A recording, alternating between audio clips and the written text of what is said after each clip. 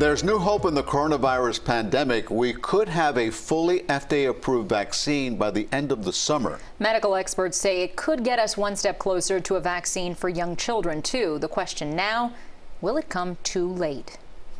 It's full speed ahead to get full FDA approval for Pfizer's COVID-19 vaccine, and sources told the New York Times it could happen as soon as Labor Day. But time is working against them. Less than half of the population is fully vaccinated, and we're averaging more than 85,000 new cases a day. The hope is final approval will motivate more people to get vaccinated. It's also expected to prompt more vaccine mandates, and it could accelerate the approval process for vaccines for kids under 12. When you have an EUA for the vaccine that then goes to a full approval, that might have an influence on what goes on. We're collecting the data right now for what we need to make that determination.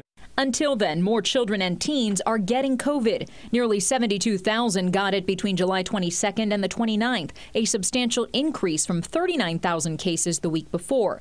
A new study shows long-term symptoms are less common for children than adults, but kids can have persistent symptoms or worse. This variant is capable of causing serious illness in children.